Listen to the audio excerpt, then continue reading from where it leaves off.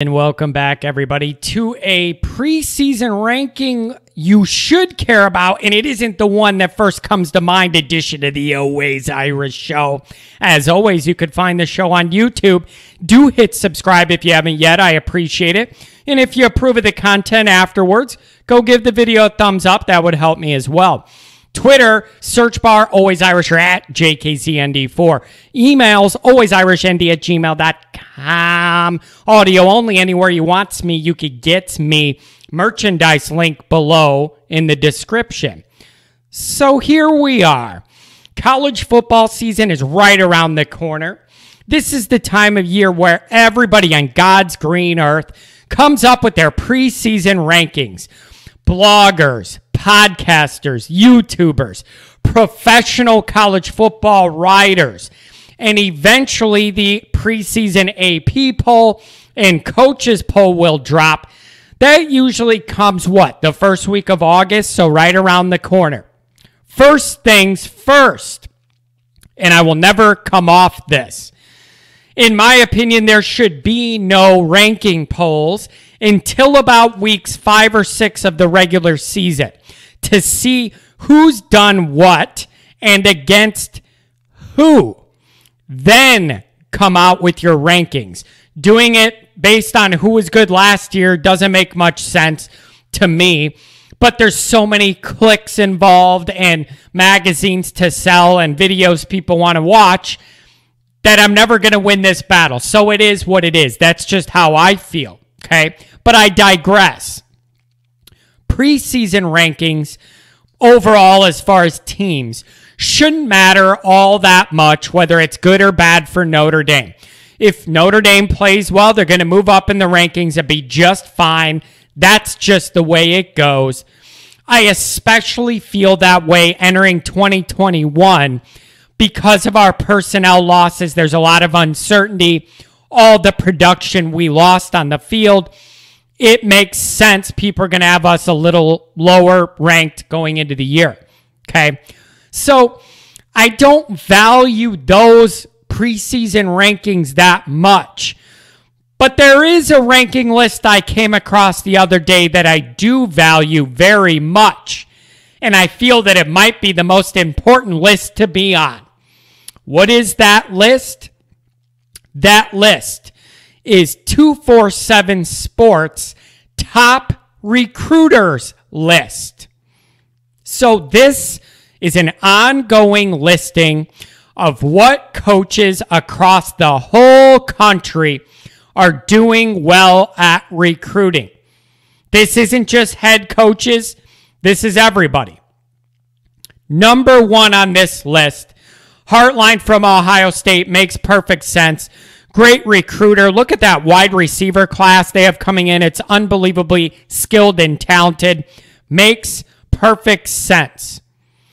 Number 2, ranked recruiter in the entire nation is #the Freeman Factor. Number 2, this is extremely significant and you should care about it a great deal. Think about what this means.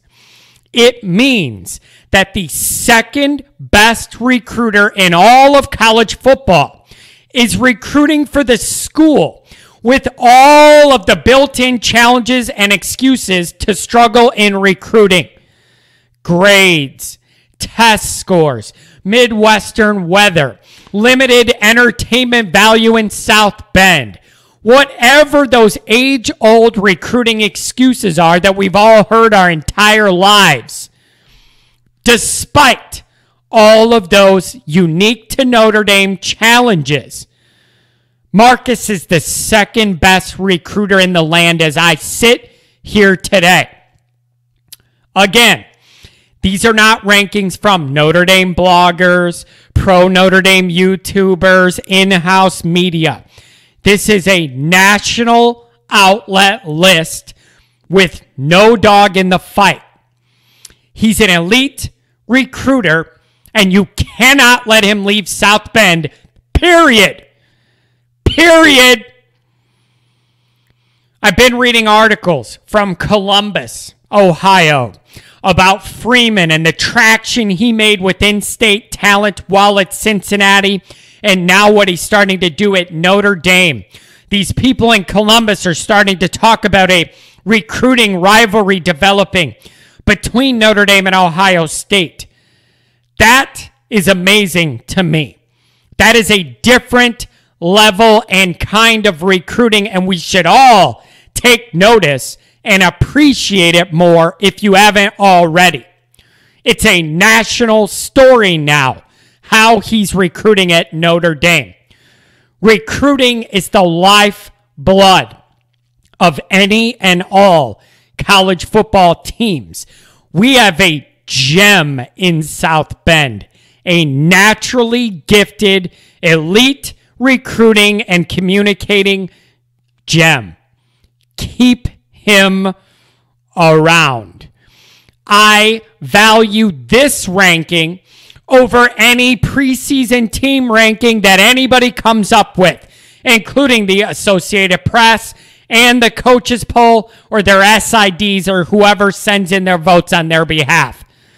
This ranking is based on already occurred results, not what might happen in the season. That's the difference. This ranking's based on already proven results. Taste it, embrace it, don't waste it. Keep this man in South Bend, okay? So when you're looking at all this, don't get frustrated about wherever Notre Dame is in the preseason polls. Look at that number 2 recruiting ranking and know it ain't going to stop, you guys. It ain't going to stop. This man's just going to keep finding more interested talent that wants to look into Notre Dame, and I love it.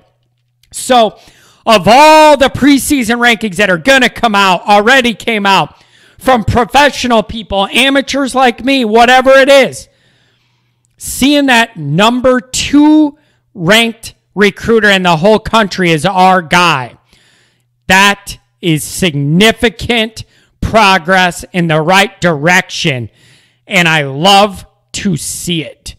Embrace it. Hashtag the Freeman factor.